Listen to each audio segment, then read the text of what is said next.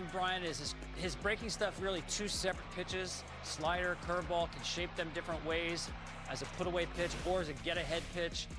Is durable, takes the ball, can get you more than 3 outs at the end of the game. So he's a guy who got it done in Minnesota setting up.